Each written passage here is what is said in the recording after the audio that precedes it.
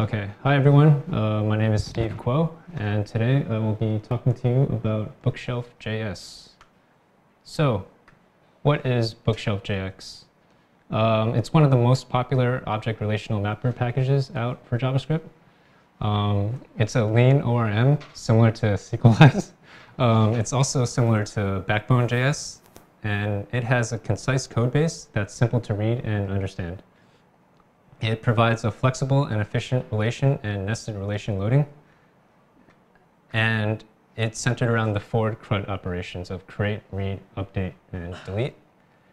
It is also built on Knex.js, which is a SQL query builder, which allows you to drop down to a raw Knex interface and use raw SQL query whenever you need a custom query. Meaning, if Bookshelf's missing something, you can build a custom query with Knex. And this also allows you to chain methods together without creating multi-line strings to send to the database. Bookshelf builds on top of this by providing functionality for creating data models, forming relations between these models, and other common tasks needed when querying a database.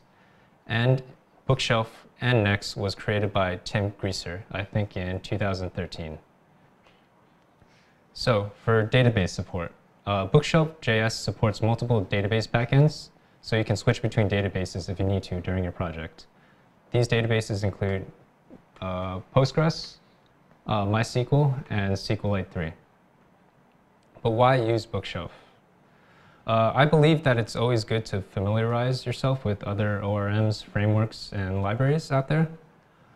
The documentation, from what I've seen, is better than SQLite in terms of finding what you need. And the layout is definitely easier on the eye. So I'll show you what I mean. So the layout is very similar to SQLite's documentation, except for the examples given are easy to decipher what they mean. And this example shows you how to deal with the associations. So in terms of installation, we first have to install Knex since it's built on it. And you should probably do this, in npm, and then install Bookshelf, and then also install whichever client you prefer to use. So we are familiar with using Postgres, so we would install npm install pg. So now we have to initialize this by connecting it to the database. So all of the lower level functions, like connecting to the database, are handled by an underlying Knex library. So in order to initialize your book instance, you'll need to create a Knex instance first. And the library is created by passing an initialized client instance into the file. So remember that the client parameter is required, so we would substitute MySQL with PG. And the connection option can be either an object or a connection string. And remember that the initialization only happens once in an app.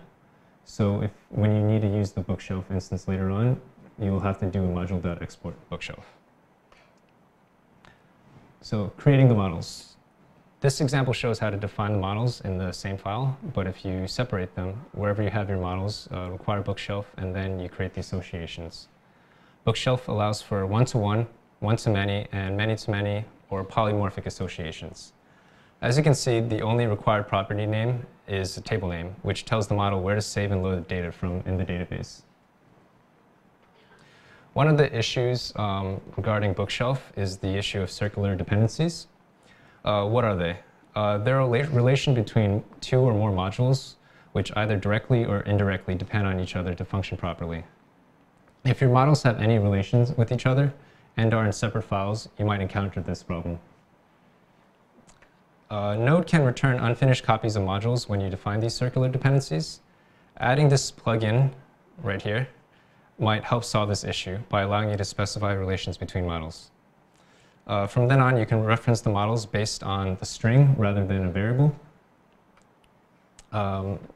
As you can see, instead of having variables in the has many association on line 12, we use a string instead. In order to access the string form of invoice, you can pass it as the first parameter in the model definition of invoice, or when you export the model, you can export the string as well, as you can see on line 16. After creating the models, it's time to use them with Express. So I'll show you some example routes. First, we have to require some libraries that might seem familiar to you, hopefully. And we also define body parser to handle request variables later on. We saw how to create models earlier. Now, in order to perform an operation on multiple users at the same time, you need to create a collection. So to start with our API routes now, we'll start off by creating our user routes and have them require a user ID. On line 4, we can see one notable difference that might stick out to you. That's the forge method, which is a simple helper function that instantiates a new model without needing the new keyword. The fetch method below fetches a model from the database and returns a promise. On line 20, save returns a promise as well, resulting to the saved and updated model. And notice that user.get on line 22, that .get method gets the current value of the attribute from the model. Now to fetch the user, we basically do the same thing. We do a forge with the rec.params ID and then fetch. And then here we're updating the user details. We're instantiating a new user model with the ID given from the parameter of the last slide. And then on line 50, we fetch with a required true, which means that the fetch is considered a failure if the model comes up blank.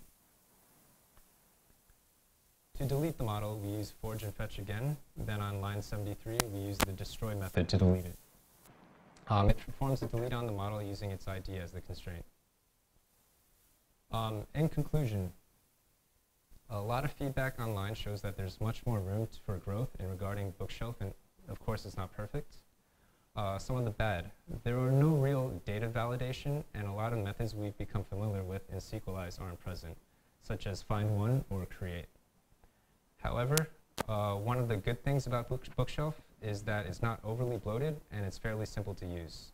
And you can also build schemas by using Bookshelf in Next, and you can also use Next's schema building. And here's some of my sources that I used for this presentation. Thank you.